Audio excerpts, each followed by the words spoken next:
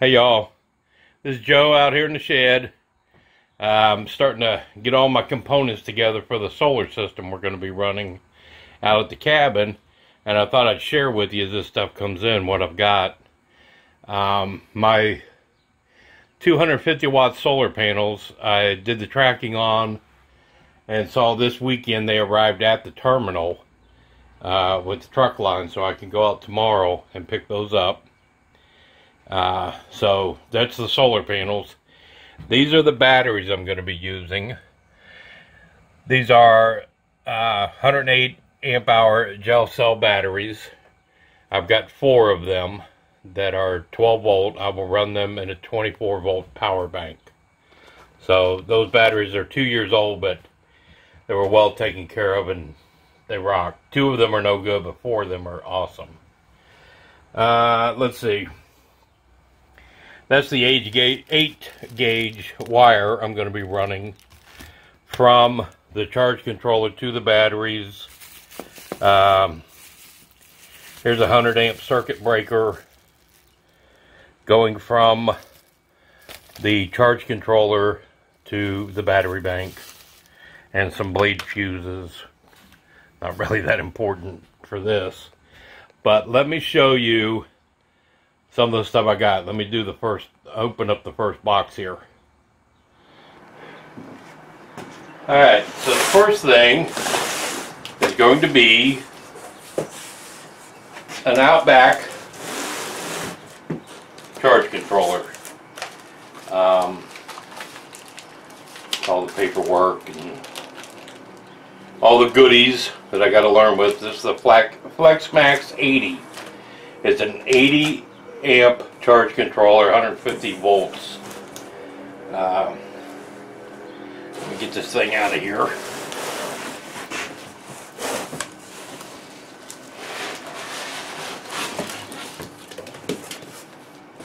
This will obviously be an integral part.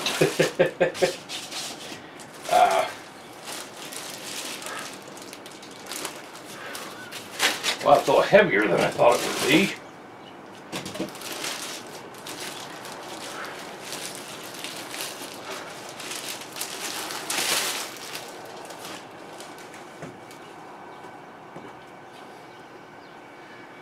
Alright, there you go. That's the Flex80. Really pretty. That was not cheap. Now, I will be leaving links for everything I bought down here at Amazon. Whether I bought them from Amazon or not, I'll leave a link that you can buy it off of Amazon. But that's pretty. I like it. Plenty of room for me to grow if I want to out there. And I'm anxious to learn more about it and get it set up. I'll obviously be doing videos as I set everything up and can explain things a little bit better. But that's the first part. Then the next item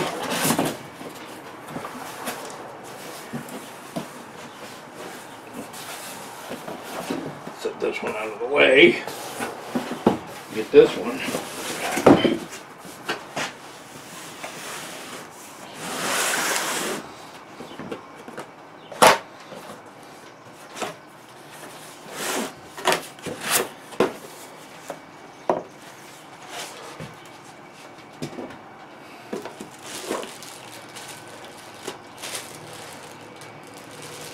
Looks like number 4, maybe.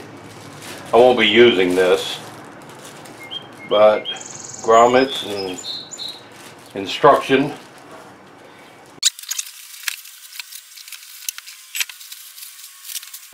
An inverter with the remote control. This is a 2000 watt, 4000 peak, 24 volt DC to AC power inverter. That's what this is.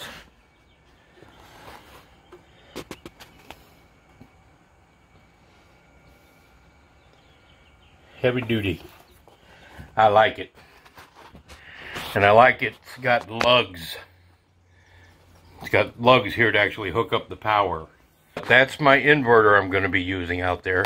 It's not a pure sine wave inverter, but I didn't need to spend the extra $150 on that for just the cabin. I'm not going to be, it's not going to be a refrigerator or anything like that. It's still just a cabin. I can always upgrade later if I want to. So that's big item number 2. So let me show you kind of big item number 3. So this part is a converter. This will run my, coming out of the battery bank is going to be 24 volts DC, direct current. That inverter will convert or invert the 24 volts DC into 110 volt AC. So we can run, you know, any of our AC appliances that I want to run. This is a converter. And I'm going to have DC lighting in there, 12 volt DC lighting, 12 volt fan, things like that. So I'm getting 24 volts out of the battery bank because it's more efficient. I'm converting that to AC with this. I'm stepping it down from 24 volts to 12 volts. So I can run all my 12 volt lighting and everything. So those are the major appliances, the major components in my solar system that I need. Panels, charge controller, battery bank, inverter, and converter. Now there are many fuses I'm going to be using, wiring. Now my panels are going to be wired in 48 volt. I've got a run of about 50 feet that the panels are going to have to make before they get to the charge controller. So the reason why you want to get your voltage up as high as you can is you can run cheaper wire. If I left this as a 12 volt system, to go 50 feet I'd probably have to use 4 or 6 gauge wire. If I did 24 volts on the solar panels to run 50 feet, I'd have to do 8 gauge. And that's pretty expensive stuff. I mean, this was 10 feet of 8 gauge and it was $20-some with the lugs.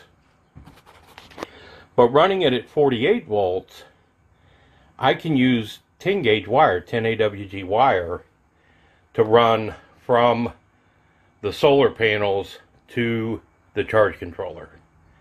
So that's why you want to get as much voltage, you know, set it up that way as you can. I'll be running series and parallel on the solar panels, and I'll show you how I do that.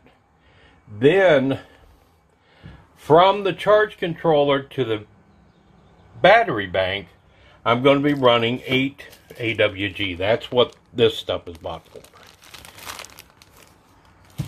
So that's going to go to the batteries. From the batteries, the batteries are going to be wired, like I said, in series and parallel as well. Now I have, hold on just a minute. Alright, so 10 gauge from the panels to the charge controller. 8 gauge from the charge controller to the battery bank. 1 gauge from the battery bank to the inverter. And all the batteries will be wired with this 1 gauge. Being 24 volts, I really only need to do, I mean, I could get away with 4 gauge if I wanted to. But I'm doing 1 gauge so I can upgrade things if I want to. I have 1 gauge cable. I made the lugs for it. And it will be used to go To wire the batteries in series and in parallel will be the 1-gauge wire. And to go from the battery bank to the inverter will be 1-gauge wire. More than what it's called for, but you can't really have too much wire, too big a wire. You can have too small and start a fire, but you can't have too big a wire. And I have some of that 1-gauge from another project. I'm going to use it for doing all the wiring of this battery bank. And that's pretty much it. Now,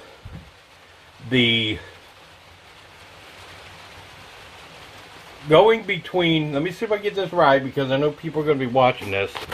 Going from the panels to the charge controller, I'm going to have a 20 amp fuse.